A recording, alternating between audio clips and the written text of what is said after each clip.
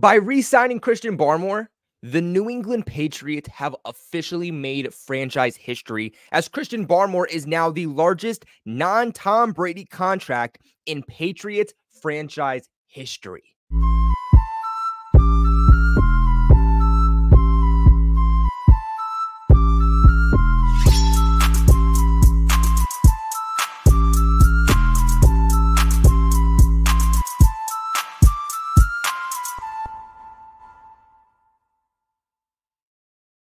Pats Nation, let me tell you, I am feeling great. I am feeling on top of the freaking world this week. Why?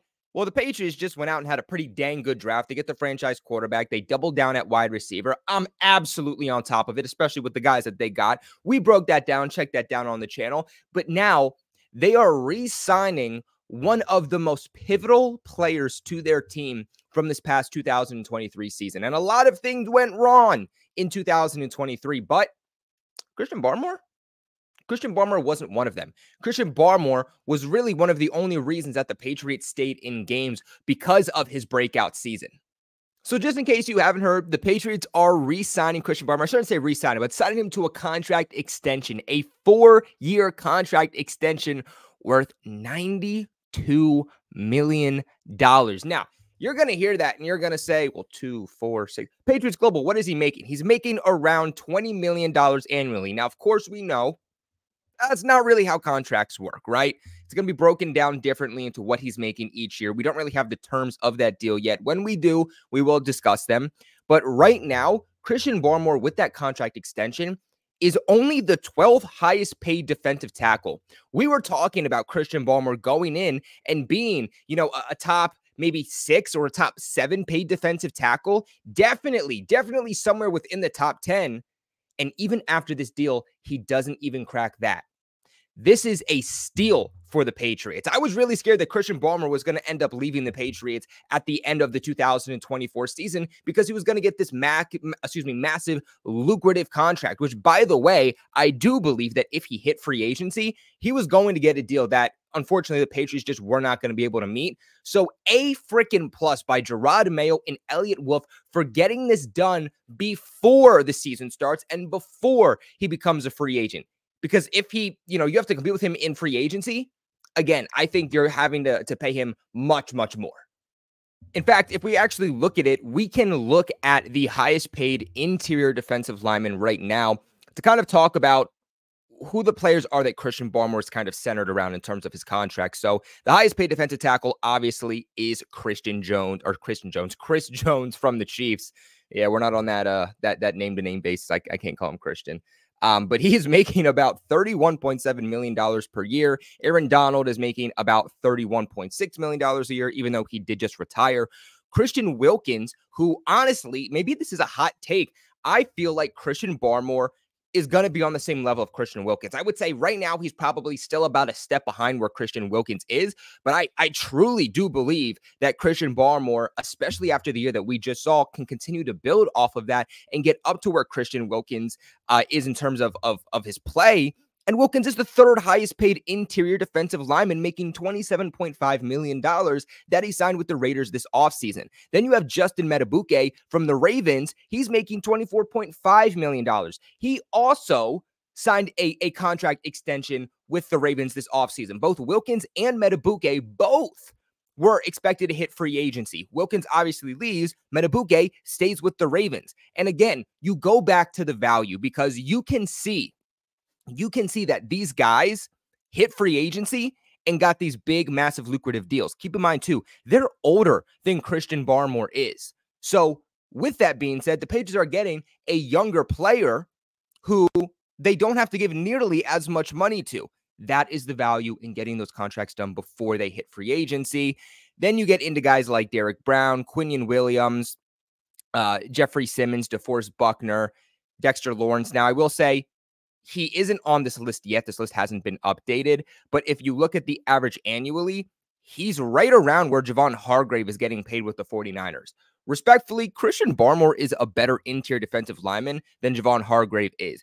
Even the Seahawks' Leonard Williams is getting paid more. Dexter Lawrence is getting paid more. I think that Christian Barmore is better than Daron Payne, is better than DeForest Buckner. He's probably around, like I said, I think he can get to being the level of Christian Wilkins, but right now, I mean, he probably is, I would say, like a Dexter Lawrence or maybe a Leonard Williams. And again, is still getting paid less than those guys are. The thing, too, is that Christian Barmore did break out this season, and that was with no help along the defensive line.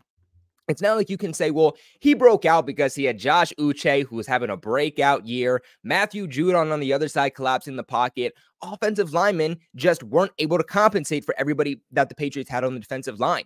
New England was banged up all over their defensive line this past season. Matthew Judon was out for the entire season. Well, for out the first couple of weeks, but after that was out the entire season. Josh Uche missed like half the season. The Patriots' best defensive lineman the entire year was Christian Barmore. He was getting double, even triple teamed at times and still had a breakout season. I'm going to be very curious to see the season now he's going to be able to have, knowing that he's locked up, knowing that he just had, a career season. How can you build off of that? Especially now that offensive linemen are going to have to compensate for Josh Uche, and they're going to have to compensate for Matthew Judon. They're not going to be able to double and triple team Christian Barmore every single play. Now, statistically, this past season, Christian Barmore put up 6 passes defended, 1 forced fumble, 8.5 sacks, 64 total tackles, 13 tackles for loss, and 16 quarterback hits. That compares to what he put up in 2022 when he had 1 pass defended, 0 forced fumbles, 2.5 sacks, 23 total tackles, 2 tackles for loss, and 7 quarterback hits. He more than doubled his statistics this past season.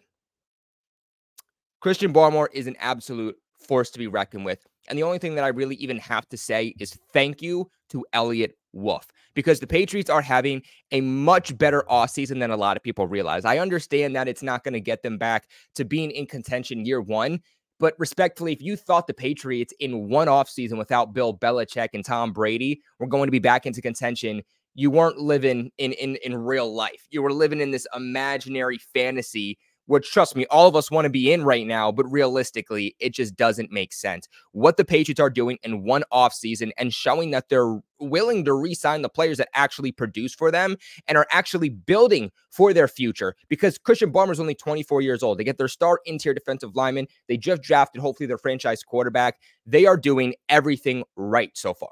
And like I said, Christian Barmore is the 12th highest paid annual interior defensive lineman.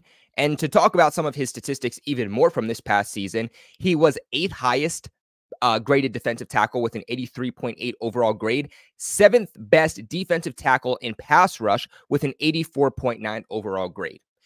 The best thing about Christian Barmore is that pass rush ability. And we saw even in this draft with the amount of defensive tackles that went, especially way earlier on than we expected, that is a premium in the NFL. Having a guy in the interior that cannot just stop the run, but gets to the quarterback is something so valuable, because edge rushers, you can find them. Edge rushers are important. They're good, but you can collapse the outsides of the pocket, and the quarterback can kind of just step up in the interior and still make a play.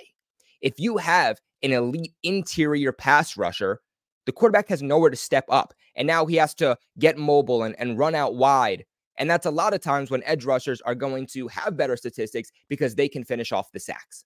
And that's what the Patriots have right now in Christian Barmore. Now, he does still have to get a little bit better in defending the run. He took a big step forward this past year in that area, but that is where he definitely could still be a little bit better. And I think that's what's going to separate him from some of the more elite and premier interior defensive linemen in the league. But guys, I am ecstatic. Absolutely love this move. I tweeted out, Patriots are re-signing the best defensive tackle in the AFC East. Kind of trying to troll Jets fans a little bit there, but you know what?